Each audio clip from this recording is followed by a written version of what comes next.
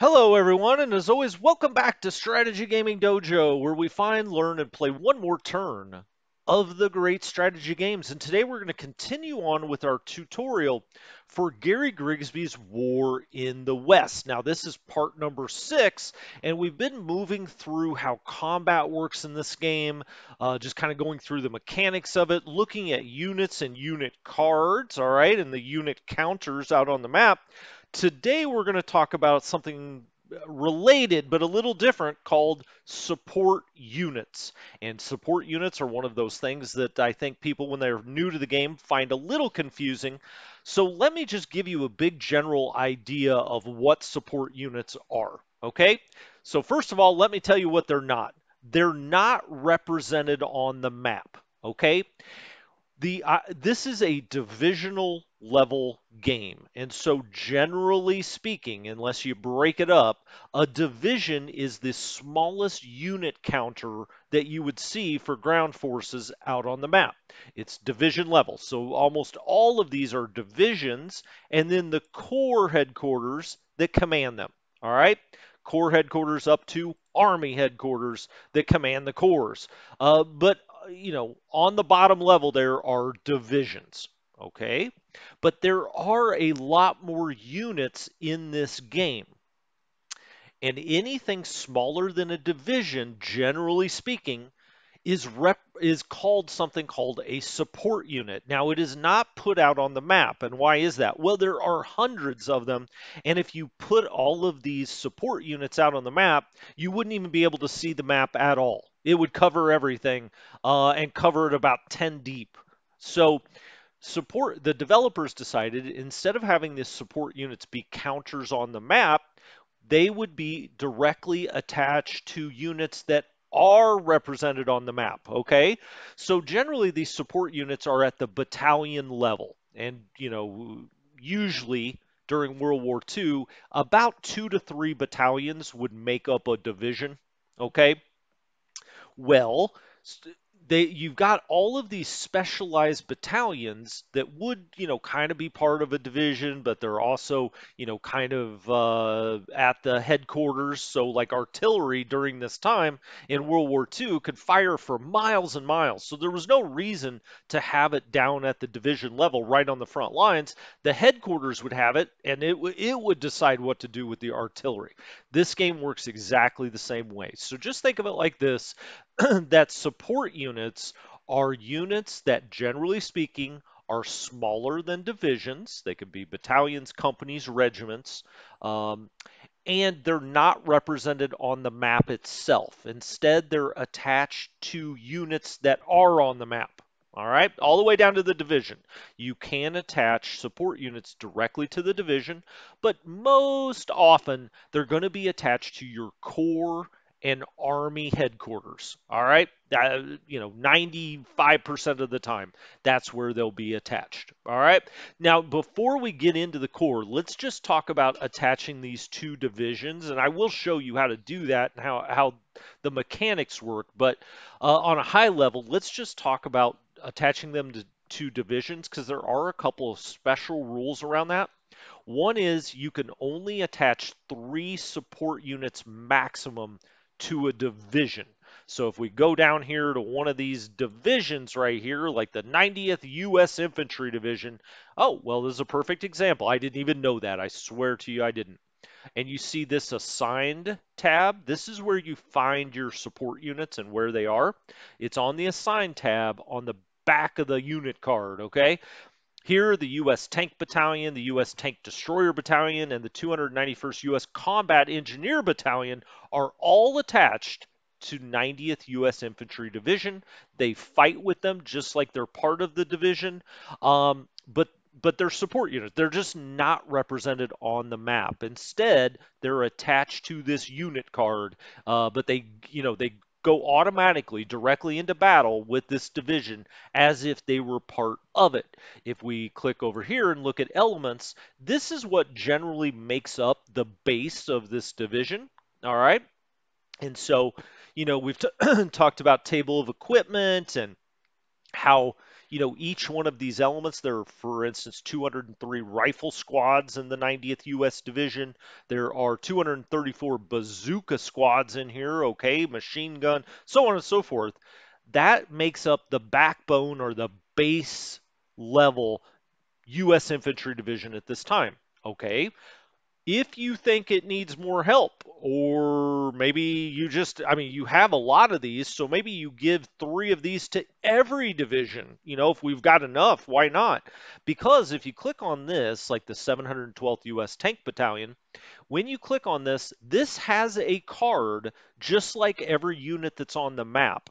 It just so happens to not have a counter on the map, but it tells you everything about this support unit.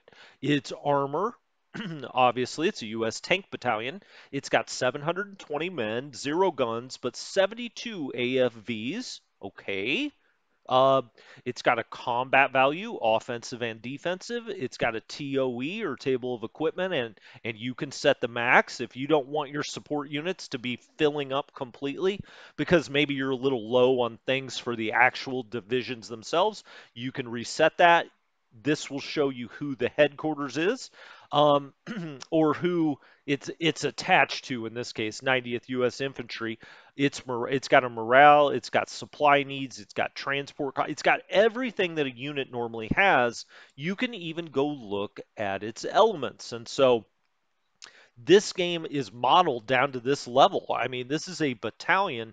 You could go see these 72 AFVs or tanks. It's got, the M5A1 Stuart, 18 of those, 36 of these M4 Shermans. Well, this is the A1. This 17 of the M4 Shermans. How much fatigue? Everything that you can see for a unit, you can see for a support unit. Again, it just doesn't have a counter on the map. That's the only difference. Um, Okay, so when something, I said there are two special rules about attaching them to divisions. You can only attach three maximum, and you cannot directly attach artillery or rocket battalions. All right, so the bigger gun artillery during World War II, that was run out of Corps headquarters or Army headquarters. That was not run at the division level. Those big guns can shoot for miles, right? The big artillery guns. And so they were not down on the front lines. They were back at headquarters and they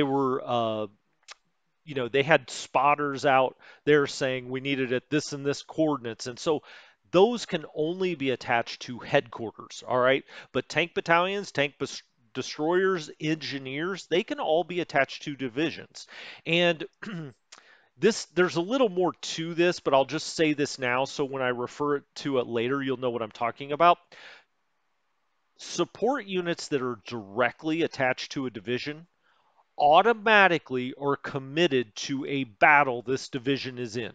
Meaning, if this division gets in combat this turn, all three of these support units will be part of that combat. Okay, it's just as if they're part of the division. The differentiation there is if they're attached to a headquarters, whether it be Corps, Army Group, the high headquarters can have them. If they're attached there, the commander has got to pass a dice roll, okay? Yeah, a bunch of dice rolls probably, but it's got to pass a dice roll. I think it's initiative is the score. It's got to pass that dice roll for the support unit to actually be committed to battle. Okay, so when they're at the Corps, Army Group level, when they're attached directly to a headquarters, the commander has got to pass a dice roll. So you may say, why would I ever then not have these three or more, as many as we can attached directly to divisions? Well, excuse me, there are reasons for that. Actually, very good reasons. I very seldom attach directly to divisions, but we'll get into that as I start to talk about attaching these things to headquarters, okay? So let's go talk about attaching to headquarters, or what is attached to headquarters. And for that, we'll start at the 7th U.S. Corps, okay? It is attached to 1st U.S. Army. So this is a Corps headquarters, 3X's across here. We will right click and see in the Assign tab, you'll see everything that this Corps headquarters commands. Now, it is considered as commanding these support units as well. Okay, so this is everything it commands, but it will show you the divisions it commands. It will show you any battalions that are on the map that it commands. Then it will show you support units here that are attached to it. All right, and so this one shows you a pretty good mix of the different general classifications of support units. There is the big general classification called artillery. Okay. The big classification anti-tank, anti-aircraft, self-propelled artillery. So these are just big guns that propel themselves. Engineer. All right. And mortar.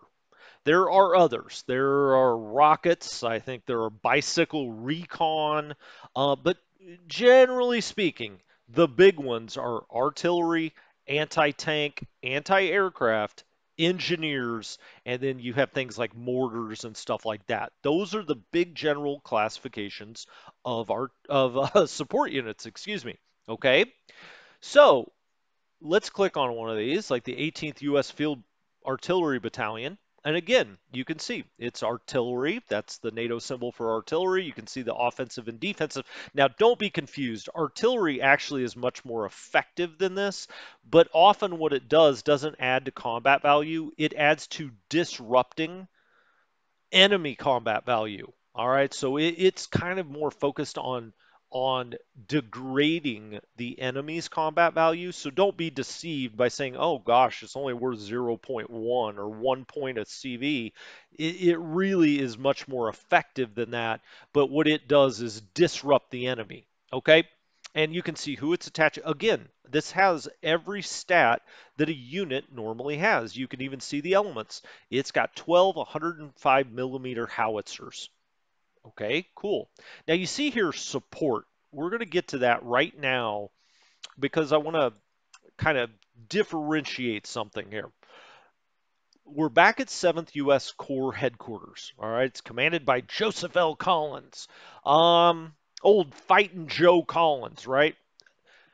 We're under elements, all right? So elements is what makes up this unit counter, this unit.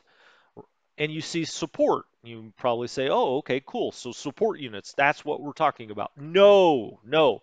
These are not support units. These are support elements. And I know that kind of can be confusing sometimes when you first look at it. But what this is, what support elements are the men that are there at headquarters making sure the logistics work, making sure that everybody has, enough buttons on their uniforms, shoes, they're on the radio, talking about, we need this many Jeeps over here. It's all of those support elements that make up a headquarters, okay? Those are all the headquarters functions. That's support elements, right? And you can look here, total support, how much of it is organic within this unit, how much they need. Well, they don't have enough yet. But those are support elements. What we're talking about are actually combat units, support units, okay? So again, artillery, anti-tank, anti-aircraft, mortar engineers. Okay, so if all of these are at the core level, what does that mean practically? What it means is this core commander, and this is why it's important to have good or as good a commanders as you possibly can, is that this Corps commander, when any of his divisions or fighting combat units on the map, when they get into a battle, that commander can commit up to 6 support units under his command to that battle. All right, there's a maximum of 6 per battle, but this Corps headquarters, if his units here, these are all under 7th U.S. Corps, right? Well, actually, let's go up here. What are they under? These are under, well, here's a guy under 7th. Here's 2 under 7th. And I'm just going to do a hasty attack really fast.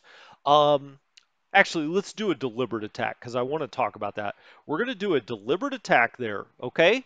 And now, the Germans committed some other troops in reserve to the battle. You can see that. We attacked here. The Germans, because of that reserve mode, committed that to the battle. But what did we commit to the battle? Well, we attacked with 130th Layer Division, okay, the 77th Infantry Division, oh, I'm sorry. I'm sorry. I was like, wait a minute. That doesn't look right. Those are the defenders. This is what we attacked with. 7th U.S. Corps. Sorry. Ridiculous. 3rd U.S. Armored Division. All right. We saw that. That was from here, right? That's the 3rd U.S. Armored Division. It's adding 229 combat value. All right. The 30th U.S. Infantry Division was part of this scrap. They're underneath there, if we clicked on that again. Then you see the support units that were put into that. Remember that tank battalion that we looked at 7th U.S. headquarters, or Corps headquarters? That's it. It was committed to this battle. Joe Collins put that in this battle, and it added 26 combat value. I mean, that's not nothing, right? This whole infantry division only had, added 70 to the combat value. You also see that Joe Collins decided we needed a lot of artillery. And you may say 101, oh gosh, they didn't do anything. Not true. Again, they are trying to disrupt enemy combat value, okay? And that's kind of what goes into this 158. The defender, the Germans, originally had 172 as their raw combat value. By the time all of that stuff happened, artillery and otherwise, it came out on the other side when you bake the cake at 158. And so that artillery may have actually had quite a bit in effect. Now you'll see the final one that he put in here. And again, it's Joe Collins's call. He put in the U.S. Combat Engineer Battalion. Okay, so 1, 2, 3, 4, 5, 6. He put in 6 into this battle, and that is the maximum. That's all he can do. He can't do more than 6. Right. Okay, so then you say, well, great, he got them into that battle. Now they're spent. We can't do anything with them. Wrong. And that is why I keep these at the Corps headquarters is let's just say all of these units were also part of 7th US. If they attack here, those very same support units that were in this battle can also be committed to this battle. It's, because these are 1 week turns, it's as if those support units are sitting here. And on day 1 or 2, we send them down here to help with this battle. Then they come back to the headquarters. Then we send them down to help with this battle. So they can be used multiple times depending on the commander's discretion. All right. And so that's the kind of flexibility that I like, and I would much prefer they be at the core level. Now, you may every once in a while fail a dice roll and they don't get committed to a battle, and that really stinks. But it's much more powerful, in my opinion, that they could be in one turn committed to 3 or 4 different battles and maybe help you win all of those. To me, that's more of an advantage than the downside of maybe they don't get committed 1 time or 2 times at all because your commander fails his dice roll. So I almost always keep these at the core level. Now, a couple of things to remember about this, all right? And that is that your units on the map, they can only get help from support units if they're within command range. And so if we click on these divisions, 7th U.S. Corps is its commander, they have got to be within 5 hexes of the Corps headquarters to get the benefit of the support units from the Corps headquarters. That's why when we talk about quote unquote in command, that's really one of, if not the most important part of that, is only if they're quote unquote in command can they get those support units. And it matters not only when you're attacking, It also matters during the opponent's turn when they're attacking you. And so if your units are in command and they get attacked, so they're within 5 hexes of the core headquarters and they get attacked, that commander can send them support units for that battle as well. So it's not only on the attack. That's why you always at the end of a turn try to get as many of your units in command or within the number of hexes they need to be to their headquarters so that if they do get attacked, they get the benefit of support units if that general decides that's a good thing to do, or passes his dice roll to do so. Now, I can tell you most of the time they pass this dice roll to get support units out there. The other thing I want to point out from this screen is the difference between a hasty and a deliberate attack when it comes to support units. Now, on the defensive, so if you're being attacked and you're in command within 5 hexes of a core or 15 hexes of an army headquarters that they're directly attached to, you automatically will, have the ability to get support units. But when you're attacking, okay, there's a difference. And that is if you're doing a deliberate attack and you're in command, then yes, you have the full availability of getting support units if X, Y, and Z are passed. The general wants to, he passes his dice roll. If you do a deliberate attack. So that's one thing. But let's talk about a hasty attack, okay? So let's just, I don't know, pick these units and do a hasty attack here. All right? Now the Germans have committed something else to the defense. That's fine. Uh, we'll pause here.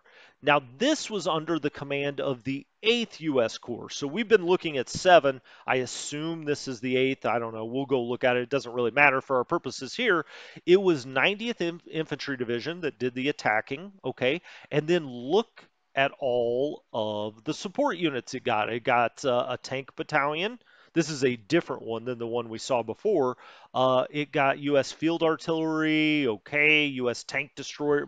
Wow, they got some good stuff here. They got 6 support units. So Middleton passed his test. He decided we needed the help. He sent them out there to help, okay? So you're like, okay, great. So during hasty attacks, you get them as well. Yes, only if the headquarters has not moved that turn. All right. So that's one of the reasons I always move my headquarters last, is because a deliberate attack, it doesn't matter if the headquarters is moved or not, because you're spending enough movement points to get the benefit of quote unquote planning. With a hasty attack, it's kind of a hit and run attack, right? And so it would probably be hard for the headquarters to get these support units out to you in time because they're kind of an attack of opportunity, okay? But if the headquarters hasn't moved, it's got a chance to say, oh, okay, I can send out support units really quickly. We're all set up here. We've got our tents all set up. The general's got his cigars and his fine brandy. Everybody's good. We can get the support units out there in time. So if it's a hasty attack, the unit will get the benefit of support units, or could, depending on those things again, could get them if the headquarters hasn't moved. But if we move this headquarters, which is the 8th, okay, if I move it back here and they try to do a hasty attack again, we'll pause. Why did you send these? Gosh, I had to pause there for a second because I was like, wait a minute, why are there support units here? Oh, okay, I know why. So we moved this guy, right? Now, remember last time, so the Corps headquarters sent support units, we said, right? Okay, perfect. Then I said, if you move and you do a hasty attack, which you can see right here I did, they won't send support units. Then you may say, why am I seeing support units? These are directly attached to 90th U.S. Infantry Division. That is an advantage of having them directly attached, which is if you're attacking on the move and your headquarters is moving a lot, the support units that are directly attached to the division are always committed to the battle. But as you see, we only have 3 this time because these are the 3 from 90th.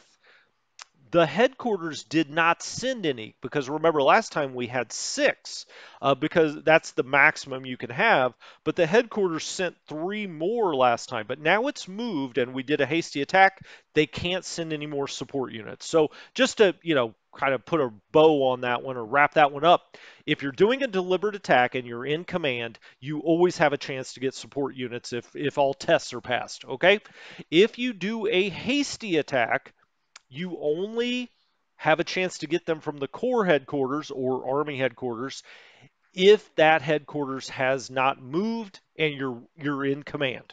Okay? Simple enough. All right. So how do we handle these headquarters? How do you, or support units? I'm sorry. How do you move them around? What do you do? Well, there are various ways to move them around, but there are two major ways that people do it that play the game. All right. And there's kind of the automated way, and let me just show you that very quickly here. Um, right here on the Elements tab, you'll see something called support level. Okay, what does that mean? Well, that is if you left this at 3, that's how many of each big general classification type of support units that this headquarters will try to obtain. Okay, so it will try to get 3 artillery, 3 anti-tank, 3 anti-aircraft, 3 engineers, 3 of the mortars, any classification here, and we can see them all again here: mortar, engineer, self-propelled artillery, anti-aircraft artillery. It will try to get 3 of each one of those. And to the extent that it has 3, it will send any excess back to the headquarters one step above it. So here, it would send any excess that it has, if you have this set on 3, back to 1st U.S. Army. Okay, you may be asking some questions about that. Well, ultimately, it can only commit up to 6 in battle, right? And a Corps headquarters can to any one battle. And the division may have some attached, which further, knocks down the number that it would give to that division. So if you've got all of your support units here at 8th U.S. Corps, you may not have enough in 7th U.S. Corps. And so we'll look at 7th. Now, these start off pretty even. I can tell you in War in the East, they do not. It's very uneven. Some German corps have 25 support units attached to them. Some have 2. Some have none. And so, you know, basically what will happen is the game will automatically even these out so that every unit that's on 3, let's just say we set every single headquarters to a 3, every one of those, the game will try to even them out and get everybody 3 of each type. So you can't go in and say, well, I want 3 artillery, but I only want 2 anti-aircraft. It doesn't work that way. If you have a 3 on here, it's going to get 3 of every type, or try to the extent that you have them available. Now you can, hit minus and go down to 2 if you only think you need 2. You can go up to 4 if you want. All right. And my kind of take on this is it's not enough control for me. It's a little too willy-nilly. Now, when you get 3, let's say, you may have units that are out running through the fields of France, frolicking in the prairie of France. They don't need engineers. So why do I want 3 engineer units or battalions sitting here with 7 U.S. Corps? Fighting Joe Collins don't like that, I'll tell you that much. He wants more control. And so using this support level system never has felt quite, like enough control for my OCD. It may be fine for, believe me, you can play this game and enjoy the heck out of it with everything set at 3. So don't feel like, oh gosh, if I don't do this, I won't like the game. It's maybe, when you start and you first play it the first few times through, you just, have it on 3. You say, I'm going to learn the game, and when I'm more comfortable later on, then I'll take more direct control. Now, I will tell you that good players, there are very good players out there that the way they do this, and it's kind of recommended, or a lot of people have said this works, is let's just go to 3rd U.S. Army, okay? And then that'll kick us up to the 12th U.S. Army Group, which will click us up to SHAEF. So let's go all the way back here.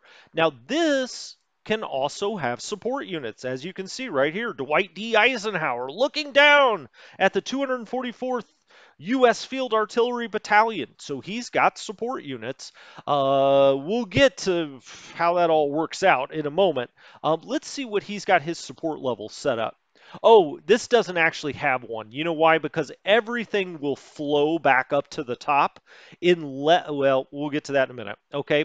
So he's got I kicked out to here. Sorry, sorry, sorry. Maybe he does have a support level. He does. It's a 3. Well, he's got a lot more than of 3 artillery. What will happen is these will all I don't know why he keeps doing that. These will all flow up to the top. That's why he's got so much, unless you give it commands otherwise. And I'm going to show you how to do that in a minute.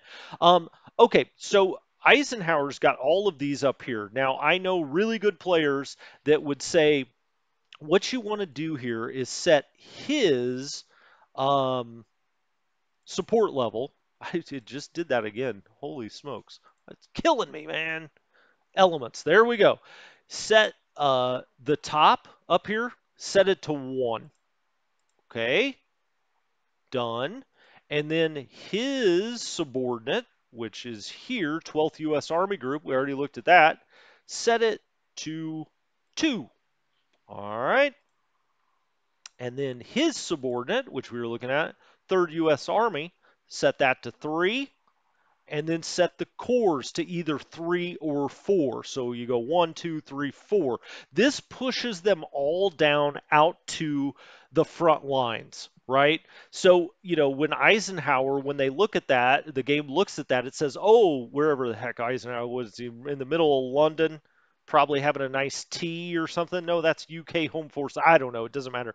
But anyway, when the game looks at Eisenhower, it'll say, well, he's only requesting 1 of each type. Okay, well, we can get all of these out of here and spread them around elsewhere. So then it goes to the Army groups here, like the 12th U.S. Army Group, and that's set on 2. Now they'll get 2 of each kind, all the Army groups, all right?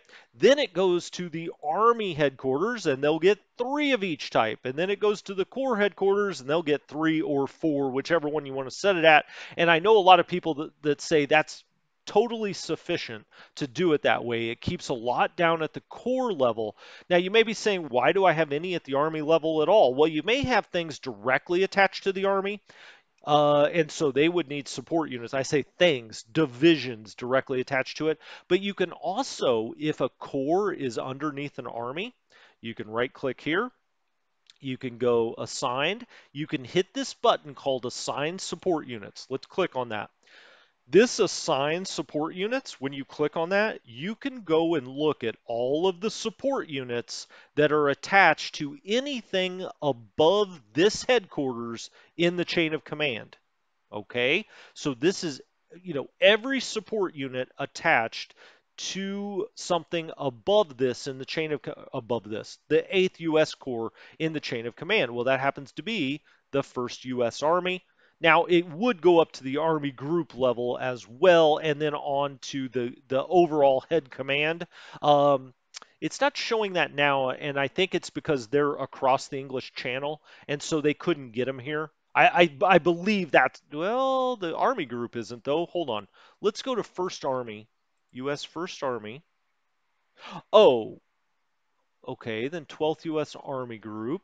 12th U.S. Army Group. Oh, it has none. Okay, well, that's why. If this did have support units, and see, it can't get any because its commander is across the water. I mean, obviously, you can't be doling out support units if you're not across the English Channel yet. But 12th has none. So 12th has none for right now. If we set its level Let's go to elements. If we set it to a 2, it will try to get 2 of each type. And then when we go down here to 3rd U.S. Army, no, that's not what this is assigned to. This is actually assigned to 1st U.S. Army. When we go here and we go to assign support units, we would see them here. All right, but let's go back to the Corps headquarters, which is the 8th U.S. Corps. We right-click, assign support units, and now we see everything that 1st U.S. Army has because that's its direct commander. We know 12th Army Group this is commander doesn't have any, and we can't get any from across the English Channel. Okay, so it could pick from all of these, and you may say, well, okay, this is like a menu. You can go in here and pull any of these down to your 8th US Corps that you want. So like, let's just click that one and let's click that one. And you see they disappear. Now let's go to our core right here. Maybe I'll have to click back on there. Oh, where did they go? Where did they go? Oh, there they are. The U.S. AAA, what is this? AAA, like they're going to come out and fix your car. Gun Battalion, right here. They have an asterisk by them. We just pulled these down into this core. So you can go above, when you hit this assign support units, you can go up here and go get these. It's like I said, it's like a menu. Now, I will point out, in War in the East 2, there is a disadvantage of doing that a little bit because there's something called, combat prep points for all of your units, not just your amphibious units, and we'll get to that in this tutorial. But they get half of the combat prep points. But for War in the West here, that's not a concern. You can go and pick any of these you want. Now, you may say, what's the asterisk mean? That means you can't move them again this turn. You can only move them once a turn. And so now that we've pulled these 2 anti-aircraft, let's go do it again. Assign support units. What do we want? Let's we could pull some of this armor if we wanted to, but let's pull like this combat for 51st and 157th engineers. Okay, we go down to engineers, 51st and 157th, and that commander could use those this turn during battle. All right. How else could we do this? Well, let's say we don't want this field artillery here. We go up here and we say, okay, that's right, the 8th, that's what we're dealing with here, the 8th U.S. Corps. Let's click on that. Let's say, you know what, actually I want to push it up to our Army group. We saw that the Army group doesn't have any. Let's push it up there.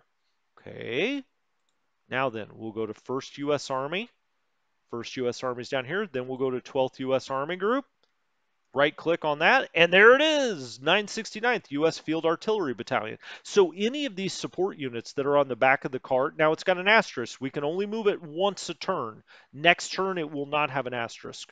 But any of these support units, you can go here, and you can just change their commander. There's no cost of doing so. You just push them wherever you want. Let's say, hell, I don't know. We could give them to Eisenhower if we wanted to. And now that that artillery will be up there, we can click on this one and we could say, we actually want you to be in 3rd U.S. Army or 12th U.S. Army Group or the British Army Group. 7th U.S. Corps. Now let's go over to 7th U.S. Corps, which we know is right there, and look down here, and there it is. It's got an asterisk. Okay. So you're saying, okay, I kind of, get that system, but what's the optimal way of doing this? Well, like I said, you can just do that 1, 2, 3, 4 method, and I think you'll be fine. And you may say, well, why do we have Eisenhower even keeping 1? Or why do we have the Army group even keeping 2? Well, because of what I just showed you, you can always go up and grab those and bring them down if you think you're going to need them. And so that 1, 2, 3, 4 method allows you to have 4 of each type or 3. You can do it either way. You may not have enough for 4. So down at the core level, you could have 3 of each type. And then if you don't think that's going to be enough, let's say you think, gosh, I want to have 6 artillery this time, you could go up to the Army headquarters and pull those down. You could just keep going up the chain. And so we're here at 8th. Let's say 8th says, gosh darn it, I need more self-propelled artillery. Can I get any? Well, I don't know. Let's assign support units. Do we have any? Yeah, we've got 4 sitting at its Army headquarters. Let's pull them all down because I want 5 self-propelled artilleries this turn. For some reason, I'm jonesing for self-propelled artillery. Well, there you go. They're all down here now. They can all be used in battle. The asterisk only means you just can't move them again. You can only do it once. Okay, so that's the base method of doing it. How do I do it? Well, I do something called the push-pull method, and I think a lot of advanced players do it this way. And the way that works is let's go to the commander screen. Where is the commander screen? There it is. Commander's report. Okay. Let's go to HQs. Oh, you know what? Before we do this, sorry, I wanted to show you one other thing. And that is, so this is 8th US Corps. Show subordinates. All right. If you ever want to know about these support units, go to show subordinates. When this comes up, it'll show you 8th US Corps. That's the commander. That's who we wanted to see. We click that on their card. We see the divisions it's directly commanding. Okay, and you can see, it's got 10,000 men, 13,000 men, etc. In green here, these are all of the support units in here. So that are attached to this core headquarters. So you can go look at those. And if there's something you don't want in here, you could click on it. And you can see its supply details, blah, blah, blah, blah. You could go to it. You could change its commander here if you wanted to. It'll tell you how many men, how many AFVs, what its morale is, combat value, all of that stuff. It's all right here on the unit card. So again, that's show subordinates, commander's report. All right, but let's go back to the commander's report from a different direction. And that is, oh gosh, I got to get that filter off. I'm so bad about these filters. There we go. Okay, clear unit display filters. That's the button I always seem to forget where it is. All right, so this is every unit you have as the allies, including support units, okay? Let's go to headquarters. Okay, that's great. Let's click on none. You're like, what the heck is going on? Actually, let's go to all. Let's go to all first. And you see this up here, support level. You can set every headquarters support level right here. And so let's say for the Army levels, you want to, or let's say the Corps levels, you want to do what I was just talking about. Um, there. Let's get off. Let's go to none. Sorry. There we go. Let's say at the core level, you want them all to be 3. Now they already are, but let's say that you wanted them to all be 4. You want to kick it up, you can click on support level, hit 4, they'll all go to 4. Okay, say you wanted them to be 2. They'll all go to 2. Let's say you just wanted this one to be 3. You can do all of that right here on support level. This is your commander's report. Go to HQs. All I did was sort for cores. Let's just say all again. All right. And let's say none. And then let's say I just want to look at Army groups. Okay, we've got the 12th U.S. Army Group and the 21st British Army Group. Now, we talked about maybe only having those at a level 2. So let's hit a 2, and now they're both 2. So how do I do this, though? Let's say none. Let's say all. So now we've got them all here. This is every command unit in the game. Support level, 0. This is how I do it. Support level 0. No unit, no core headquarters, Army headquarters. I say unit. No headquarters in the game will keep or ask for or request any support units. And you may say, what? What the heck? When you ask for 0 at any headquarters, each turn it pushes those support units up 1 level. So if they're at the core level and you've got that set at 0, the next turn they will be up at the Army level. If you've got that set at 0, the next turn it will be at the Army group level. If you've got that set at 0, the next turn it'll be at high command. That's the way I like to do it because I like to get them all up as high as I can. The reason being is there's no disadvantage to that. There are only advantages because it doesn't cost you anything to pull them back down for individual turns. And so we were talking about that 8th US Corps. Let's just say that it's moving around the map and it doesn't need any support units. Well, I've got it, it's not fighting any battles. So I've got it at 0, it's got none. They're all sitting up with Dwight Eisenhower, hanging out in London. Uh, okay. What happens though if they're about to get in a battle? I can always pull them back down to that core headquarters whenever I need them. But you may say, what happens if you get attacked? Your core headquarters doesn't have any support units to help you. That is true. And so what I'll do is I will let them all move to the top, then I will pull down the ones I want or the ones I think corps could use or armies, but I usually don't have many at the army level. I have them either all the way at the top or at the core. I will pull down, 3 artilleries, 2 anti-aircraft, one, anti-tank or something like that. And then I'll lock it. And I'll show you that in just 1 second. So I'm going to set everything to 0. All right. Then what am I going to do? Well, I'm going to hit, so these are all on 0. Let's just confirm that. Oh, these are all of them, 0. Okay, now we're going to hit none. All right, then we're going to go high command. Well, we've got the U.S. High Command and the U.K. Home Force. Well, this is like the overall High Command, right? But it happens to be Eisenhower that's leading it. This support level, I'm going to put at a 9. And that's what pulls them all to the top. All right. So they're going to be getting pulled up because the game's going to constantly be trying to fill that up with 9, and they naturally move up anyway. So I'm going to put those at 9. All right. So now I've got that. Now you're not going to see it because we're not going to run a turn. But let's talk about locking though. Let's just for a moment imagine there are no support units at this core level. I would hit assign support units and I would see what's available. All right. Now, I would say in this War in the West game, because Eisenhower can't send them out, I would actually change this. Let's go back really fast. I don't want you to do something wrong. Let's actually put this support level for these guys at 0. And instead, let's go to the Army group level because I know they're already in France. I've seen them. Let's put those at 9. Right? It doesn't do any good to have them all go to Eisenhower.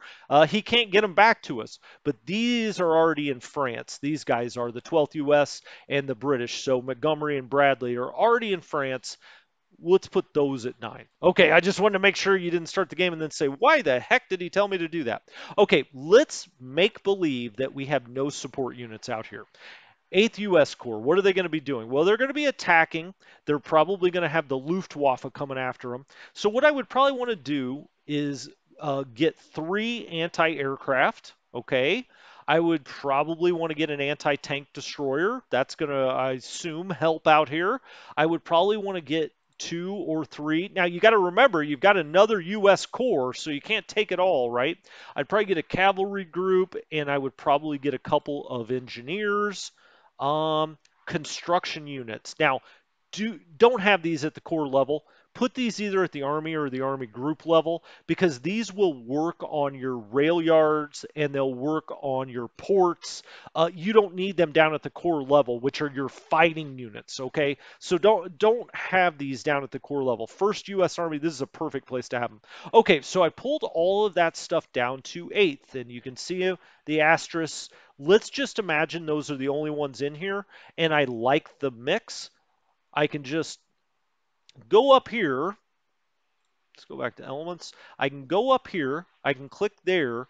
For some reason, this is over on elements. It really should be on the assign tab. I don't know why they did that as a development choice because you got to click over here to something that says support. That's not what we're talking about. But anyway, when we click over here on elements, if you click that 0, it locks it. So, instead of having this on 1 or 2 or 3, what do? You lock it. And the ones that are asterisked here that I just pulled down, again, make believe none of the other ones are here, will be locked to this unit. Now, it doesn't mean the core headquarters is completely locked. If in this sense, it can bring new ones in. It just won't let any of the ones it has out, right? So if we get to next turn, all the ones with an asterisk we would have here, they would be here, and then we could hit assign support units and bring more in. And even if it's locked, we can bring them in. It's just that they can't quote unquote escape up the chain of command. Okay, so just to recap really quickly, I'm going to bring the pencil out. We have artillery. Artillery disrupts other units. You want this. You want arty when you're on the attack. I mean, it also helps on the defense, obviously. But really, if you're attacking, you really want artillery.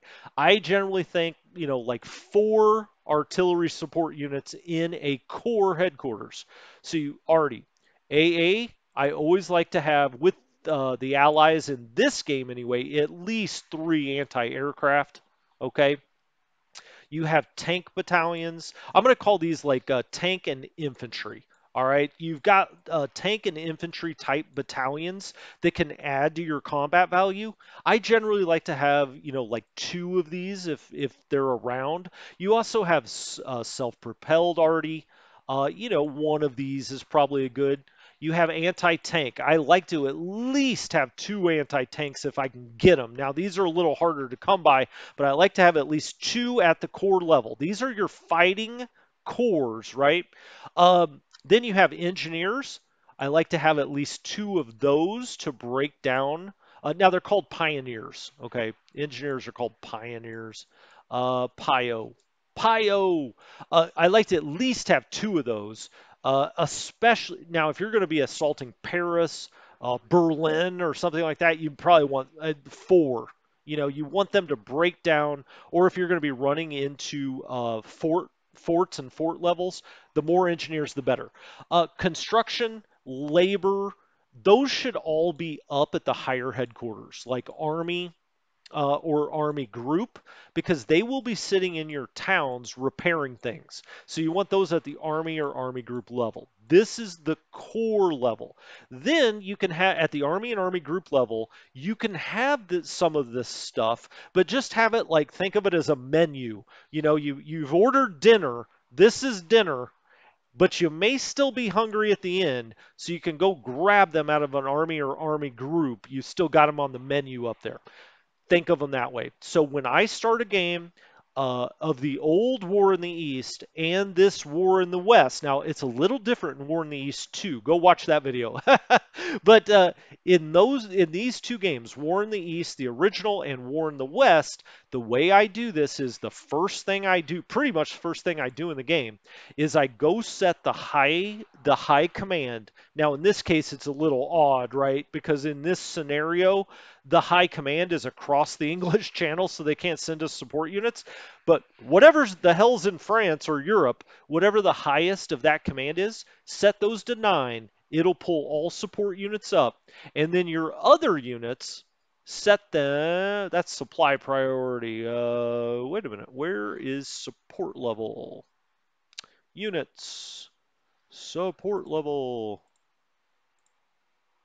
Who the heck is it?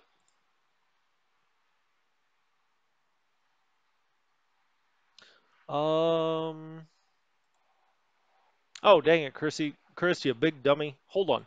My name's Chris, by the way. I wasn't talking to somebody else. Uh, you got to be on headquarters. I'm sorry. I went over here to units and I said, where the heck is supply or support level? Well, it's not here because divisions don't have support levels. They can have up to 3, but you don't really set them that way. Okay, so support level 9 at the highest. Now let's go to 9 or none and let's go to all.